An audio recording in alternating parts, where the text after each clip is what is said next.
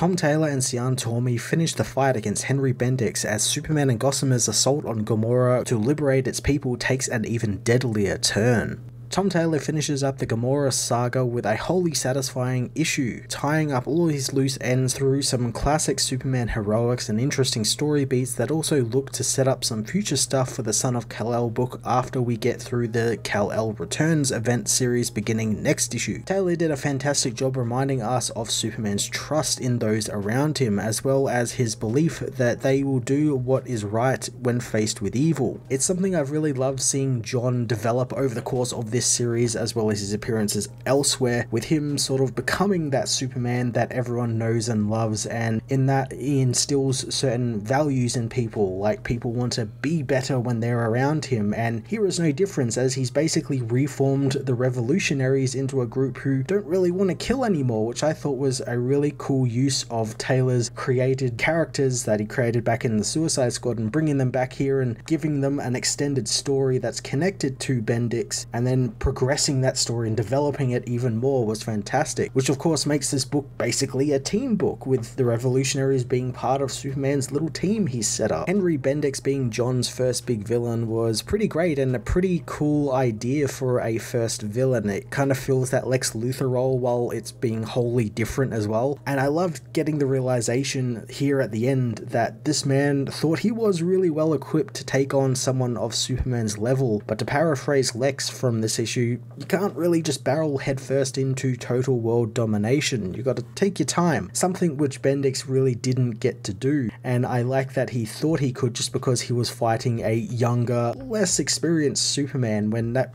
really wasn't the case at all. Taylor also sets up some stuff with John and his powers going forward, with maybe a new power being unlocked, or maybe even a whole new set of powers being unlocked. Something only time will tell to us. But either way, I'm excited, since gaining a new power or losing old ones or losing powers outright is almost a rite of passage for a Superman at this point, so it's only fair John gets to go through that as well. Cian Tormey caps off the GAMORRA'S saga with some more fantastic artwork that felt like the culmination and climactic ending to the story. There were some great tension-filled moments between Jay and his monstrous mother, and a hell of a lot of cool action throughout the issue, even with some callbacks to classic Superman tropes like Superman battling a death laser in space, and even that Batman slapping Robin meme got some love thanks to Damian this issue, which was really fun to see.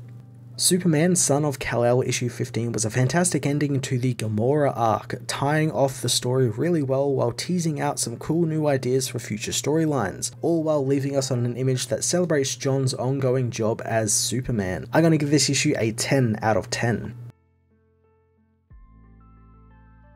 Superman Son of Kal-El issue 15 finds Superman and Gossamer confronting the now post-human Sarah Nakamura, with Jay giving up his secret identity to Bendix when he calls her his mother. Superman goes to stop Sarah, but Jay stops him, quietly telling him that Bendix is in her mind, which means he's not focusing elsewhere, so he will keep him busy while Superman goes and frees the scientists and find out where the controllers for the post-humans are controlling them from. Superman gets to work rescuing the scientists nearby as Jay confronts his Bendix-controlled mother, telling him that thanks to his powers that Henry gave him, he can't be touched, so what will he do now? Bendix demands that Jay turn himself solid since he's caused him a lot of inconvenience and his mother is ready to dole out some punishment. Jay refuses to fight her, but Bendix demands he turns solid or he'll blow her head off with the bomb inside of it. Jay solidifies and Sarah is forced to attack him as Superman meanwhile gets the scientists to safety, asking them where Bendix is controlling his army from. One scientist says that Henry will be in his tower and the rest of his controllers will be in the bunker deep underground. Superman spots it with his X-ray vision as the woman tells him that the structure is designed with people like Superman in mind and it will collapse if he tries to burrow down to it. John demands to know why that's the case and the woman tells him it's because Bendix is a sick bastard who wanted the controllers to have the threat of death literally hanging over their head in case they try to escape, but he does have a DNA locked teleporter to get himself and other controllers in and out, so if Superman's got a teleporter, bunker, he can get in. Superman speeds off to meet with the revolutionaries who are continuing to battle the Gamorra Corps through the city. Superman asks Wink for her help, so the post-human teleports him into the bunker in an instant, where he protects Wink from oncoming gunfire, telling the soldiers that he won't hurt any of them, severing the connections with the controllers. The Gamorra Corps all become freed from Bendix's control, asking what happened and where they are as Dreamer and the revolutionaries help them out. Lex contacts Henry, telling him that he's done for, as he's seen everything unfold via satellite, and thanks to it, messages have been sent to all of Henry's potential buyers, and no one wants to do business with him now. Luthor cuts his communications as the angered Bendix attacks Jay through his mother, demanding to know if the boy understands what he just cost him. Jay plays around with Bendix, not knowing what he cost him, but he does want to hear about it. Sarah soon regains control as Bendix cuts his feed, allowing the mother and son to reunite once more. Bendix, however, was pulled from his control thanks to Robin, who cut his controller cord. Robin says that he has heard the man has been trying to hurt one of his best friends, and as Henry tries to come at him with a gun, Robin merely slaps him down, asking if that's all the man's got. Bendix runs away, demanding someone kill him, but Robin notes how his people have the look of people who are completely done with him and his orders. Bendix, however, makes it to his teleporter before Robin can get to him, teleporting up to Skywatch.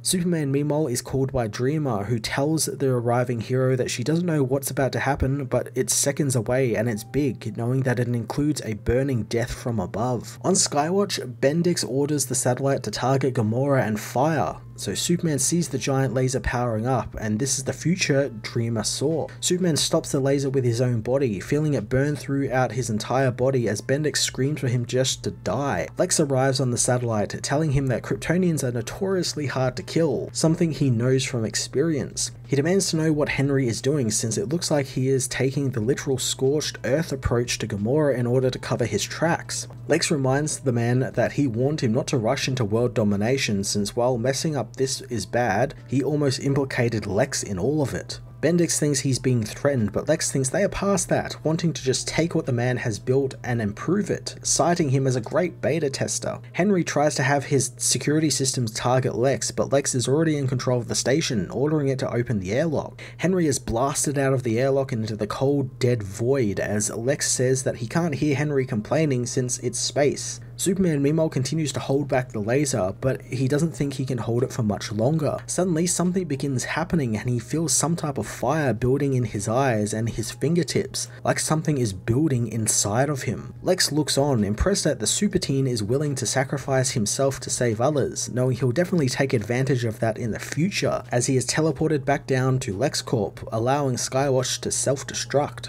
Superman soon returns to Robin, who notes the hero is currently smoking as John tells him about the classic Doomsday Ray he stopped, and that he searched the debris for Henry but found nothing, knowing that he is gone. John tries to tell Damian about what happened to him when he got hit by the laser, but finds it hard to describe. But Robin tells him he's Superman, so he needs to think harder, as the rest of the revolutionaries interrupt their conversation. Dreamer assumes that because they are alive, Superman changed the future, as Superman thanks her for the heads up, asking Ozita if everyone is alive, and the woman assures Superman that while they didn't pull punches, no one died. Superman thanks her for that as Jay and Sarah join them, and John notices that Bendix found a way to hurt him, noticing his bruises, but Jay notes how John isn't exactly unscathed either, introducing John to his mother. John is glad he's finally meeting President Nakamura, as he notices a lot of people with phones and cameras are watching them. Jay thinks that overthrowing a dictator will attract attention, as John notices that Jay lost his disguise, but Jay doesn't care anymore, telling John that he's not hiding just like Superman isn't, since Superman is there for the whole world and the least he can do is be there by his side, as the two heroes share a kiss in front of the world's media.